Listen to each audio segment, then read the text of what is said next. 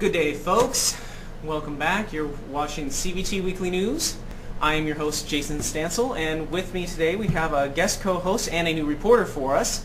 I'm sorry, Jesse Martinez? Yeah. Okay, I want to make sure I said it correctly. And it's great to have you on. Hi, it's great to be here. Yeah, first show, really excited, pretty stoked. Yeah, first show we bring you on just to do a couple news clips, and you end up guest co-hosting today. Yeah, crazy co-host accident, had nothing to do with it, trust me. No, I know. Ashley's out again for this. She swears this is the last Monday she'll be out, folks, so she will be back. And we had a guest co-host who was going to come and fill in, but something happened and she was unable to make it. There was some confusion. But, you know, we always keep going. You know how technical difficulties are over here at CBT Weekly News. It's what we live for. So we'll go ahead and start going to the... oh, wait, before we go to the Valley Headlines, I want to point out, folks, that the Wear in Tower feature on our page, Felina from the Hair Designer Showcase actually got it correct last week. I forgot to mention it on air, and after she got it correct, we changed the photo, and you guys can go on and guess on the new photo that's there. Try to find it, try to figure out where it is, and if you get your guess correct, we'll air it on the air. No matter how many correct answers we'll get, we'll mention everybody who got it correct. Now, we'll go ahead and go on to the Valley Headlines, folks. You knew it was coming. Let's start with the front page of the Bee. It's marked number 1. No. There you go. Yeah. However you want to do it. There we go. Thank you, Katrina. Well, do you want to hit this up first? Oh, go for it. No, ladies first. Okay, so recently it's been reported that students who have come to the United States without immigration papers will be staying. President Obama has allowed them to stay. More than 700,000 students will be staying. So it's great to hear that kids will actually be able to stay in this country regardless of whether or not they were born here, especially because they're students Definitely. already involved in school. So. Yeah, we don't want to turn away anybody who's actually trying to get an education here in the United States. Also, apparently the price for using plastic is the big front package of the Fresno Bee. Apparently the AB 1998 would require grocery stores to ban the plastic and charge for paper. Now, I can understand charging for paper for people who throw it away, but folks, a lot of us recycle. Oh, and a comment from our public out there, at least somebody in our government cares about the youth getting education. I agree completely. There is more than one person. But unfortunately there's so far and few in between. At least those who do care about it don't have the voice loud enough. But I guess we'll go ahead and switch on to the next paper, the Modesto Bee.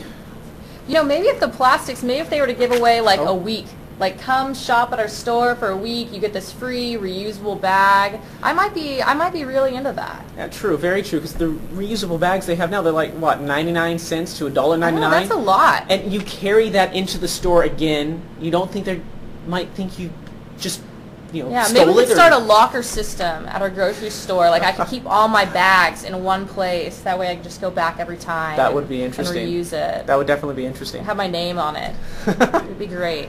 Well, yeah, customize your bag so that nobody thinks that it's You know, that'd be a fabulous idea. You know, I think Trader Joe's is really missing out here. They could start a week of giveaways. The Trader Joe Pro model. You know, that might work. We might need to look into this. Yeah, right. They might need to. Okay, well let's go ahead and switch on to the Modesto Bee. We've got it queued up here, but apparently 2,300 government jobs lost in the Valley. Oy, that's not good, folks. Remaining public workers still face layoffs, pay cuts, and furloughs. Not looking forward to that. Yeah. Hopefully, though, in the future we can get someone like Meg Whitman promising lots of jobs to everyone.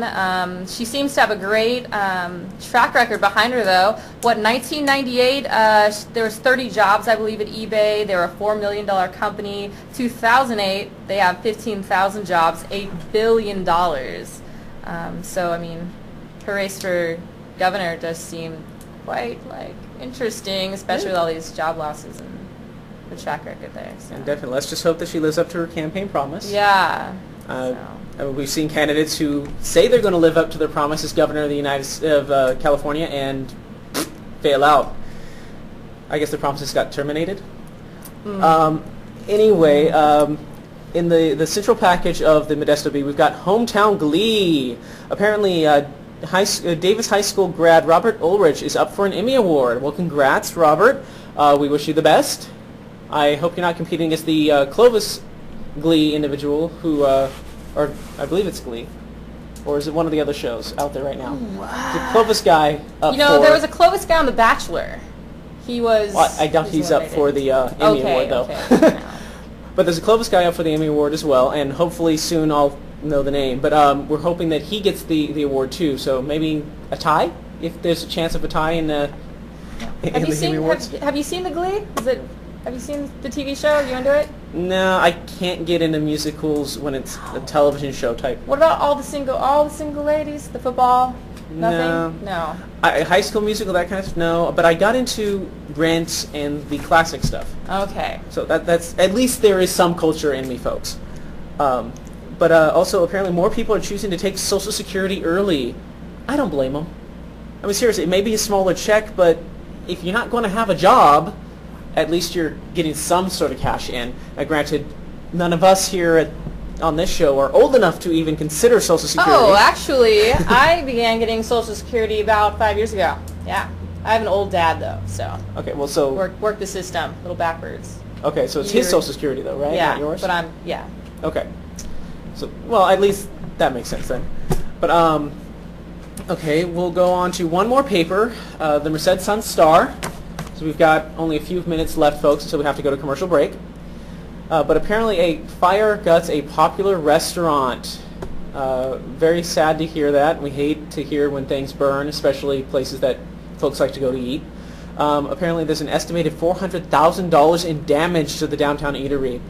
Well, hopefully they had a lot of insurance, folks, because, hey, $400,000 worth of damage could lead up to at least $400,000 in insurance. Although most likely in California that means about $400 in insurance. We'll find out.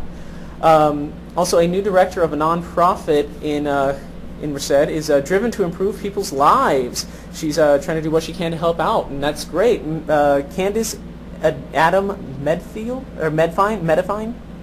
Sorry, it's small print, folks. It's a little difficult to read perfectly, but we'll try to get through it. And I guess we'll take our first commercial break, and then when we come back to you, we'll have some weather, some clips, and a little montage for you. Stay tuned.